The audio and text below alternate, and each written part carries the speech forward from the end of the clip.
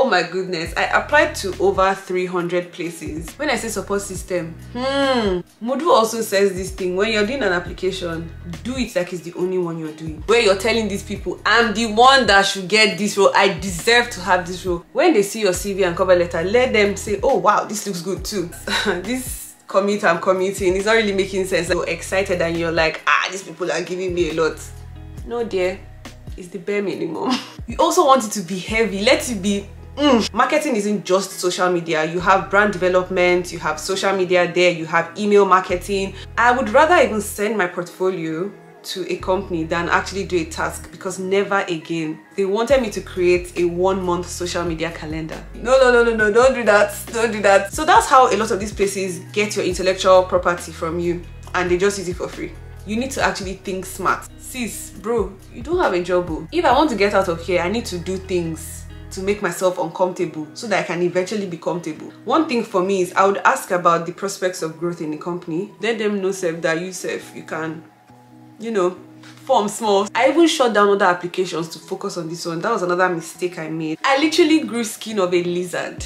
Oh yes, you know that kind of rejection you face at some point that you even think, is this the right career path for me? Just keep pushing. Keep pushing. Even if it's 3 months, do it. It's important for that your CV. The presentation I did for that job, to an extent, I got pretty confident and comfortable talking about my skills and experiences. You wouldn't be stuck at any point forever. As desperately as you need a job, I would say it's best to apply when you're in the right frame of mind.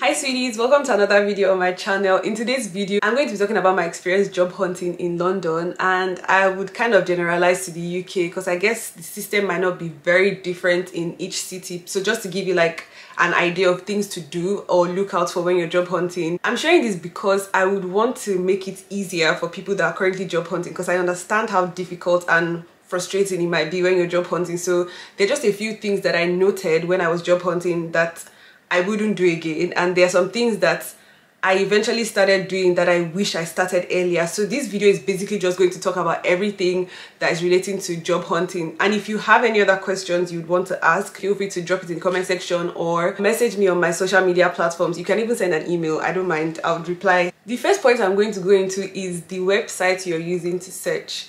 I would say use multiple websites. The websites that I used Otter, I used Indeed, I used Total Jobs, I used Reed, I also went on LinkedIn, and I used Fashion Worky. There were so many websites. I feel like there are even some I haven't mentioned here, and if I remember any, I'll put it on the screen. But I was using different platforms to check for jobs. You have to be on your Zoom, because I always believe that when you're using multiple ways to search for something, you would definitely have more options, and then you can now even decide, okay, this is what I want. This is like, you have the liberty to actually pick and choose which you would want to apply to when you have like a variety, right? So that's something you should definitely do. And when you're using websites, use the appropriate filters. Take your time to filter out things. If you're thinking about distance from your house to your office, that's commute time, that's something you want to take into consideration. It's very important, because sometimes you might go through the process of applying for a job, you get the job, and you actually realize after a while that this commute I'm commuting is not really making sense. Like, you might be tired eventually. When you're starting in the beginning, it's all fun and games, but like, once your body is doing the same thing over and over again, it's like wear and tear. You actually get physically and mentally tired. I'll say it's very important to consider your commute time. How far do you want your office to be from your home? Do you want something that is like a 30-minute commute, or do you want 1 hour or even more than an hour? So it depends. And I would say one thing to consider with commute time is the type of role it is. If it's somewhere where you have to go in 4 or 5 days a week, I would definitely recommend that your commute time is not too long, so you're not too tired. But if it's like 2 days going into the office or 3, you can bear with the distance, I guess, because you're not going in every single day. So those are things that you have to think about. What kind of role is it? Is it a hybrid role? Is it fully remote, or is it full on site? So hybrid is when you have some days at home, some days in the office. Remote, you're completely at home, and then on site, you're in the office 5 days a week. Another thing to factor is the type of role. Do you want something permanent or temporary? So type of temporary roles are like fixed term contracts. So it can either be 3 months, 6 months, 9 months, or it can be like for maternity cover. So those are like temporary roles. And then permanent, once you get the job and you pass your probation, you're there until you want to leave or they tell you to leave. Exactly. You also need to consider if you want a full-time role or a part-time role. Full-time is typically 35 hours and above. I would say even the above is like between 35 to 37 and a half. And then part-time is anything from 25 below. I guess if I'm not correct, I would put it on the screen here so you can see what I'm talking about. So yeah, you need to decide, do you want a full-time role or a part-time role? So these are things you have to take into consideration. Also your salary. What is your salary range? One thing I'll say that you should do is do some research and see what the minimum salary is for your experience and for the role itself. See what the market is saying, like compare salaries and probably search like, you know, what's the average salary for whatever role it is. That's something I wish I did, because many a times you see that some companies actually put an amount that is lower than the average, and because you haven't done your research, you're excited and you're like, these people are giving me a lot. No dear, it's the bare minimum. Look around and see the salary ranges for the role. That's something that is very important to do that I didn't do, that I'm telling you now that you should do. Also, when you use websites to search for jobs, make sure you go to the company's website to check if the job is actually being advertised, because sometimes some websites will have the role on their own platform, whereas the company, they probably filled up the role or they're not even advertising anything. Like the platform I have just put that out there. That happens because sometimes you check and then you see, oh, this particular company is advertising for like a marketing assistant. Then you go to the company's website and you see that there's no advertisement for anything. It was all a lie. So make sure that you're applying through the company's website. I don't know how true this is, but I just feel like going straight to the company's website, the chances of you actually getting your CV and your cover letter through the door, I would say it's higher than just applying through platforms sometimes, like third-party platforms. So if I'm wrong, correct me please, but like I just feel if you can see that the company website has the job role posted there, just go through the company's website instead of using a third-party website. I will talk about your CV and cover letter. This is where you market yourself. This is where you're selling yourself. This is where you're telling these people, I'm the one that should get this role. I deserve to have this role. Make sure you are selling yourself, because the same way when companies are advertising roles and they put all the perks, like the benefits of the role, and you see it and you're like, oh wow, this looks good. When they see your CV and cover letter, let them say, oh wow, this looks good too. Like, you know, put yourself out there. One thing I'll suggest is have people go through your cover letter and your CV. Let 2-3 pairs of eyes look at what you've actually written, because sometimes you're only seeing it from your lens, so you can't really criticize as somebody on the outside will see. There's a way that you would write stuff and the person will see and be like, okay, rewrite this doesn't really sound, or write it this way, it might sound better. So that's something that is very important. And for the contents of your CV, I would say keep it brief but then impactful. Like you want a concise sentence for, you know, whatever role you're talking about or whatever activity you're talking about that you perform, but you also want it to be heavy. Let it be you get my point. Like even if it's a 2-line sentence, when somebody reads that thing, let them say, oh wow, this person is quite interesting, we would want to call this person in for an interview. That's how people would actually get the opportunity to be interviewed, because they've written so well about themselves and they've made the hiring team like curious about who you are. They want to get to know you, they want to hear you talk about yourself and your achievements. And also it's very important that your CV and cover letter, they are loaded. And for your CV, try to include numerical data. So for example, I worked at a company, a fixed-term contract. My role was a fixed-term contract, right? And I was running some affiliate programs, and the amount of people that I had in that program, or the amount of people I was managing in that program, were over 400. So in my CV, I'm going to talk about how I managed an affiliate program that had over 400 affiliates on the list.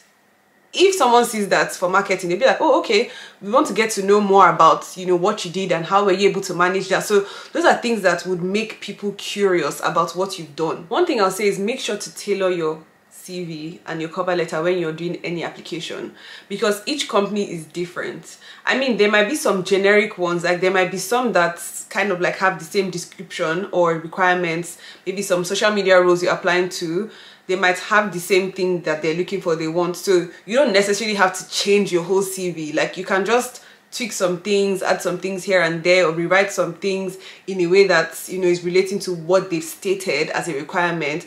And then when you're writing your cover letter, you now emphasize on things that you've done that are relevant to social media. So someone like me now, I have experience in social media and in marketing. The way I would write my cover letter for a social media role, what I would do is I would emphasize more on the actual content creation. I would emphasize more on what I've done on those social media platforms and, you know, what results I got from strategies I implemented. And then if I'm applying for a marketing role, on the other hand, I wouldn't emphasize so much on social media as I was for a social media role, because marketing isn't just social media. There are different components to marketing. There's branding there's email marketing, you have social media marketing, you have new product development. So definitely the cover letter for a marketing role will be different because there are other aspects to, you know, what I would want to talk about. But for social media, it's just one section, which is social media from like marketing, that I would emphasize on. So you shall get what I mean. The point is, for marketing, you would have to write your cover letter in a way that you're highlighting different components of marketing. You're talking about how you were part of, you know, product development, how you were part of social media content creation, how you were part of email marketing, how you were part of branding.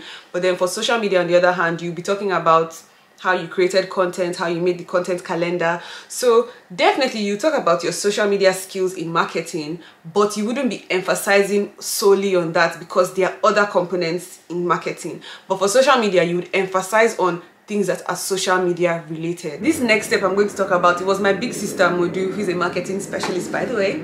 Yeah, so she taught me how to create a template when you're applying to jobs, just so that you can keep track of what you're doing. And when I tell you that thing was a blessing, it was actually like, that was one of the best things that happened, because before I did that, it was so hard to keep up with where I had applied to, what role. Like, it was just, you can't really keep tabs if you're applying every other day, right? So having a spreadsheet was so helpful, and it makes you organized. You can actually think and you can breathe. Like, you can even batch your applications. Like, you can say, okay, today I'm going to do 1 to 8, tomorrow I'm doing 9 to 10 or whatever. Do you understand? Like, you can figure it out. So what we did was we created a template on Google Sheets. So you can use Excel or Google Sheets, right? So I use Google Sheets, and I would also share like what the template looked like. So we had the name of the role, the name of the company, we had the link that I got the job from. So, you know, if it was from the company website or from LinkedIn or from Otta or from Indeed, we put the link there, and I put the date that I applied to the job so I could keep track of everything. Then you can now do subsequent tabs on, you know, have you done your first stage or have you done your second stage? So it just helps you stay organized. So if I know that, okay, I'm applying for a social media role at a company called Diamond Limited, I would write it there, social media, Diamond Limited, I'll put the link and put applied. Then status, I think I had something called status or so, like, you know, what the response was. Did they ask for an interview or did they tell me no? So those are things that I did to just help me stay on track. Make sure that you stay organized. It will also help you stay calm within yourself. Like, you can see progress. You can see that, okay, you've applied to this is the next stage. You would even know when you have interviews. If you probably get a call back on like a Monday, whatever, you put the date there, okay, 15th of August, I have a first interview. If the first interview went well, you know that, okay, you're going to put the data into your sheet. You'd write, okay, second interview, 23rd of August or whatever it is. You're just keeping track, so you know. So you can also even prepare yourself for those interviews that are coming. Imagine you were not keeping track of what you were doing and you replied to a place saying, oh yes, I'm available to do an interview on the 10th of August by 2 p.m. You've forgotten about that one. Should you even really be forgetting if you're job hunting? But it happens, yeah. Like, you can be stressed and you're just saying yes and you're excited, so you might not really remember like that you had already booked an interview. You now get another call that's telling you, oh, when can you schedule an interview? And then you're telling them, oh, 10th of August at 3 p.m. That is very unwise. That is very unwise. When you have a sheet, you're able to schedule your interviews appropriately. You're not mixing and matching, and you can even keep track of, okay, it was this company that called me back, it was that company that called me back. The reason why I'm saying this, right, and don't judge me, please, don't, okay, don't. I actually made a mistake one time whereby I didn't put in the data for a job that I had applied to, and I got a call back, and I was like, who are these ones? Like, what's this? Like, I was like, wait, oh, did I even apply to this job? Because I forgot. Imagine having hundreds of applications you've done.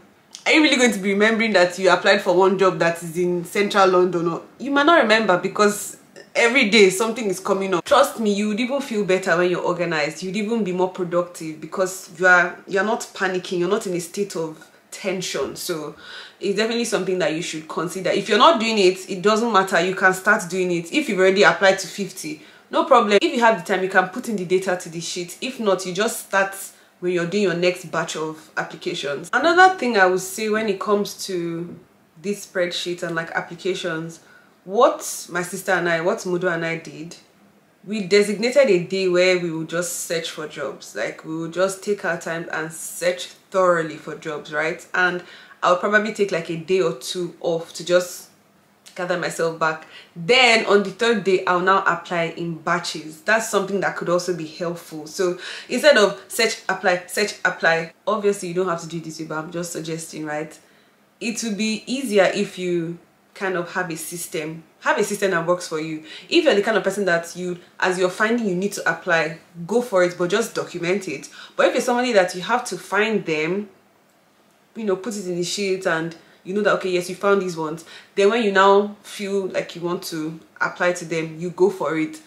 And when it comes to applications, as desperately as you need a job, I would say it's best to apply when you're in the right frame of mind, when you can actually calm down and give it your all. Is better. That is even more productive. I'll say that's even more efficient when you're applying when you actually are in the mental state to do it, or emotional state to do it. Imagine just applying and you didn't really, what's the point? There's no point. Like, imagine you're in high spirits, you feel good, you feel motivated, you're calm, you know, you're relaxed, and you take your time and do an application. The chances that you'd actually get a call back, it increases, it's higher. Like, and Mudu also says this thing: when you're doing an application, do it like it's the only one you're doing. Give it your all. Don't do that thing of, okay, sure, I have 10 roles to apply to, I'll put energy into 1 or 2, then the other.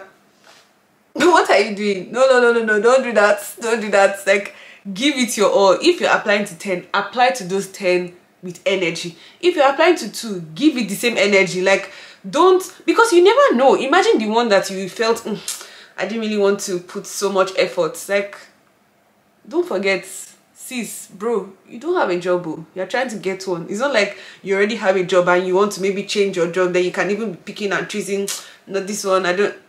Just give it your all, do your best, and leave the rest for God. Like, once you know that you've given it your all, just relax. If it works out, it works out. If it doesn't, on to the next. Odeshi, you move. So obviously you've applied to jobs, and you know, this is time that people are getting back to you, people are trying to schedule interviews with you. Take your time to schedule an interview. As much as you're actually looking for a job and you want to get the job as soon as possible, make sure that you're scheduling your interviews appropriately. Schedule your interviews at times that you can be comfortable, you can take your time, like you don't feel like you need to rush, or you don't feel like, oh my god, I don't have enough time.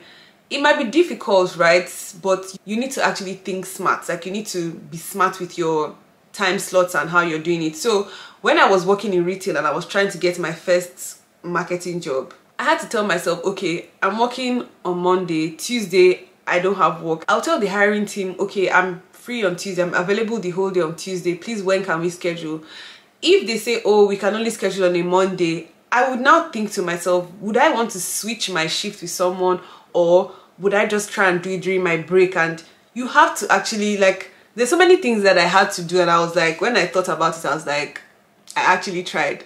There was a time when I had to use my lunch break because the interview was for about 40 minutes. I think I had a sandwich and a drink, and I went straight to find somewhere quiet and, you know, somewhere that will be calm. And I had my interview there, and the person wouldn't have even known that I was probably at a mall, because then I was working in retail. The person wouldn't even have any idea that I was at a mall doing this interview, because I had to actually think about it. Like, if I want to get out of here, I need to do things to make myself uncomfortable so that I can eventually be comfortable. You wouldn't always get the time slot that you would want, right? So you have to think of ways to make it work. And I told myself, if it means me not having my whole lunch break to just relax and maybe eat my food and whatever, and I have to have an interview, so be it. And that's what I did a lot of times. I would just quickly eat my food, then go and find a quiet place in the mall.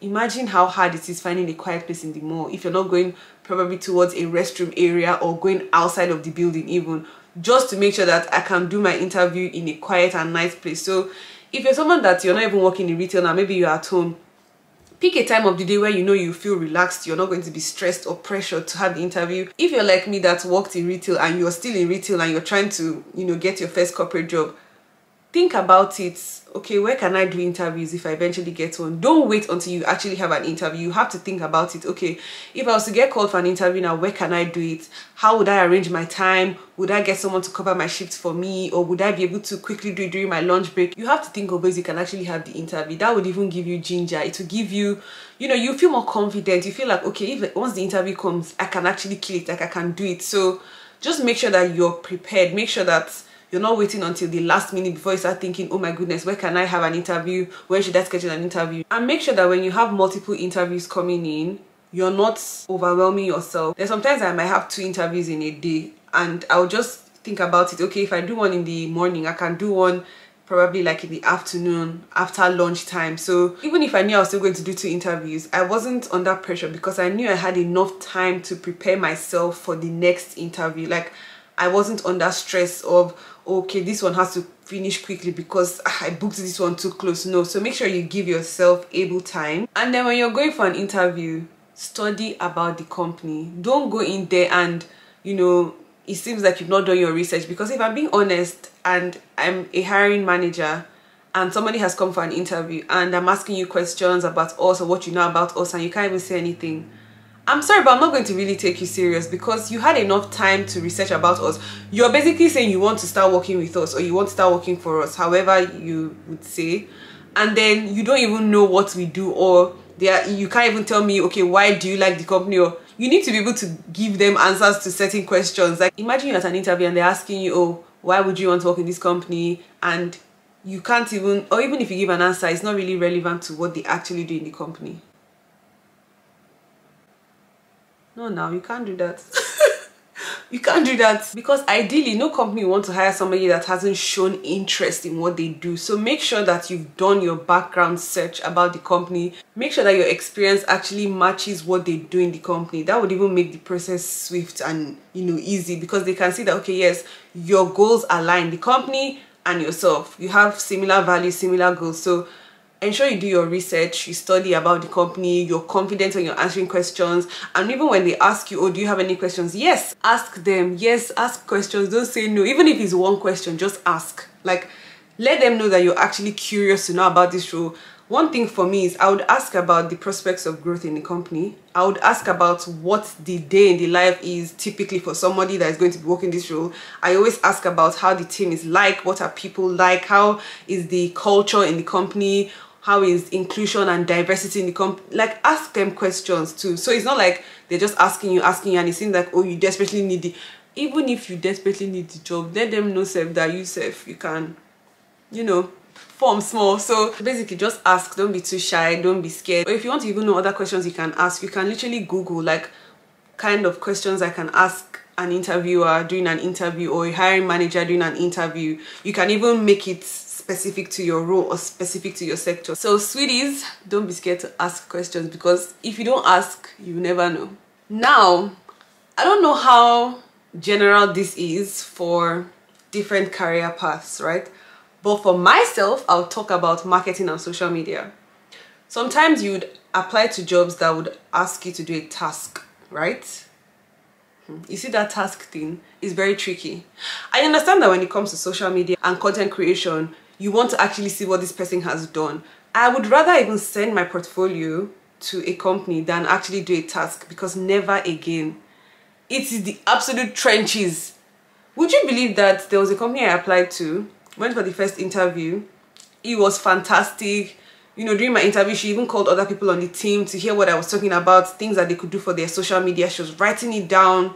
So I was really happy about it. I got called back for the second interview, which was a task-based interview. And these people asked me to create a storyboard for a campaign between a venue and a gin brand. They asked me to write down an event plan for a special date, so like Mother's Day or Christmas or Halloween. They also asked me to go to one of their locations to go and film an entertainment night and edit it and whatever. I did those 3 things. Fantastic. Took my time. Like, I even shut down other applications to focus on this one. That was another mistake I made that I wish I didn't. I wish I still continued. Like, I wish I didn't drop my momentum. Would you guys believe that they never even go back to me? I feel like to be decent to be like, okay, da da da da da, you didn't make it, fine. But like, you made me do all these things, you didn't even get back to me. For all I know, you've used some of my ideas, definitely. Because imagine we're like 20 people that have applied to a place. You have 20 different things to think about, and you can pick and choose, and you get, like, we've given you intellectual property, and just like that. So that's why I say it's very tricky. Another place I applied to, first interview, fantastic. They literally even sent me an email the next day after my interview, because they were like, oh, they typically get back in 2 weeks. So in my head I was like, okay, I have a 2-week window. They got back the next day, and please guess what this task was. They wanted me to create a 1-month social media calendar. That's what some people are doing as their actual job. You people want me to do it for you as a task. And they were like, they were even specific. They were like, they wanted 12 to 16 real ideas for the month. They wanted me to think about photo shoots and write down props that we would need and how I would direct, you know, the photo shoot. And they also wanted me to put captions for the pictures and the videos that will be going on the content calendar. They wanted me to add hashtags. I guess my name is Boo Boo the Fool now, because, okay, to be fair, I understand it's a social media role, but guys, let's be realistic. It's different if you told me, oh, a 2-week calendar, like maybe a week or 2 weeks. You wanted me to like do a plan for that, but you asking for a month, to me that's just crazy. Because like I said for the previous one, if 20 is even too far for this one. If 5 of us do that, you have a 5-month plan for your social media. You will definitely use it. Please don't even tell me no. If they tell me they won't use it, that's a lie. They will definitely use it. There's nothing anyone will say.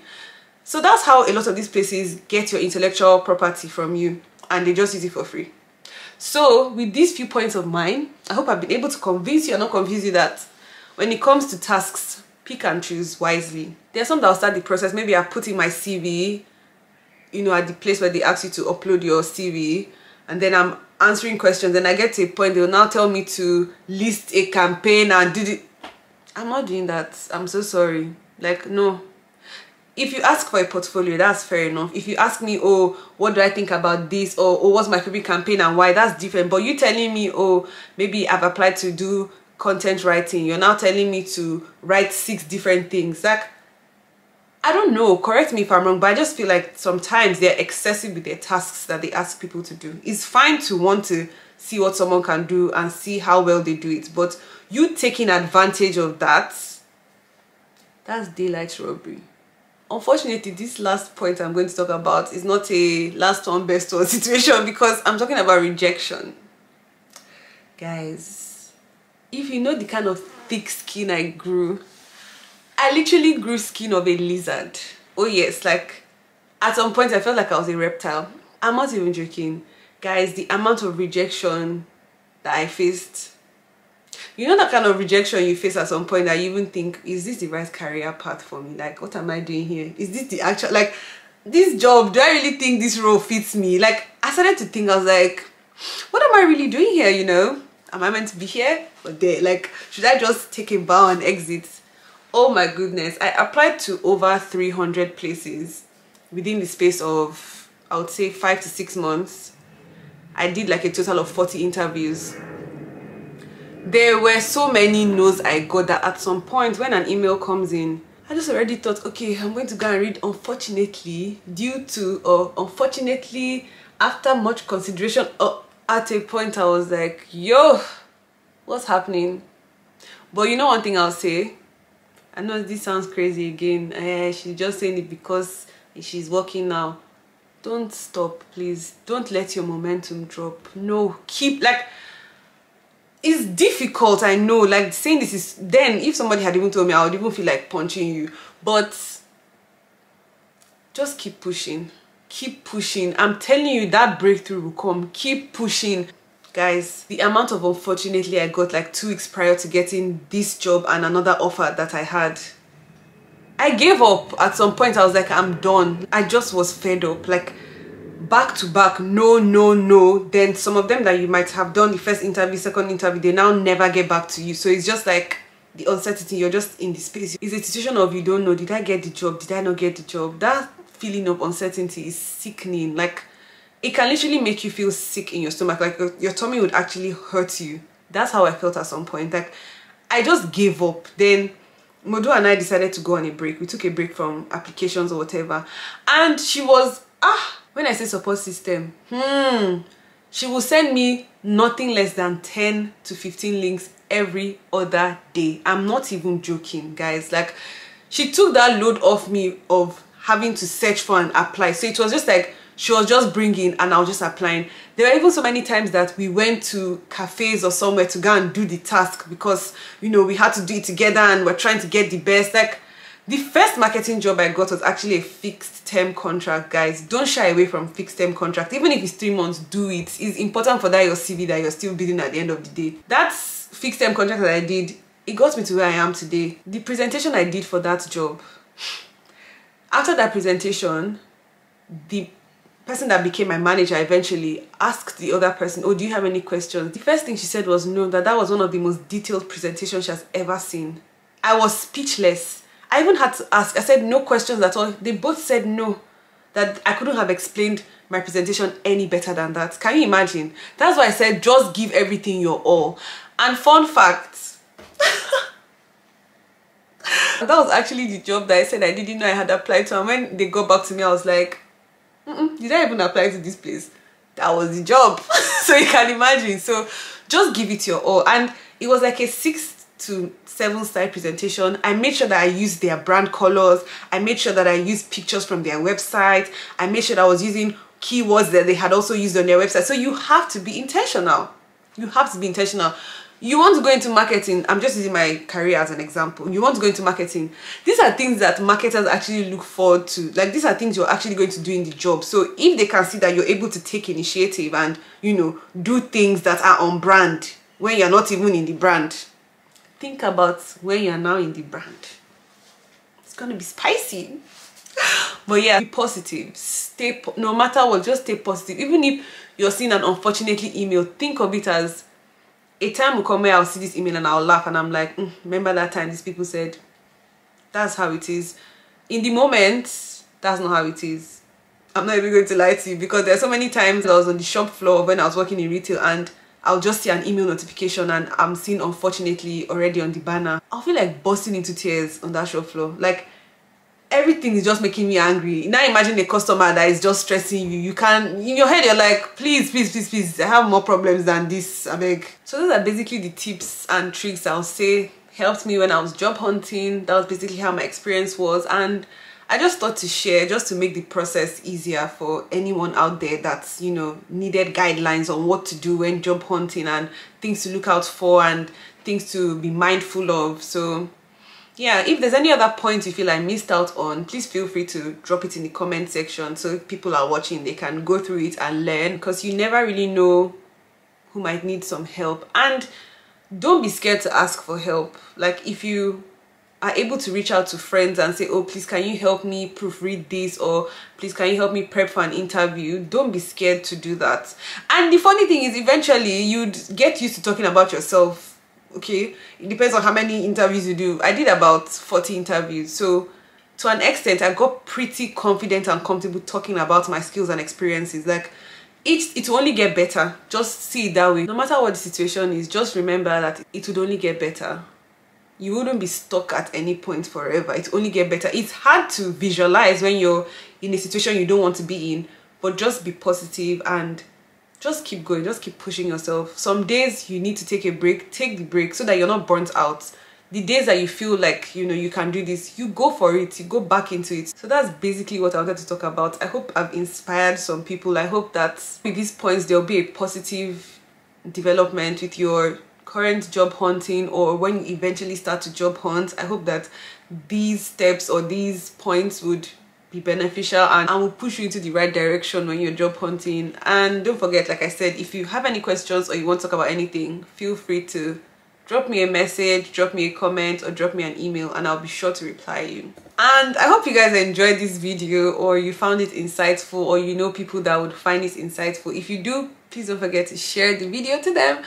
And if you enjoyed it, don't forget to like, comment, share, and subscribe. And you'll see me in my next video. Also, tell me if you want to know any other thing about job hunting or my experience, or even job hunting tailored to marketing and social media. I'll be sure to film a video about it. Bye, sweeties.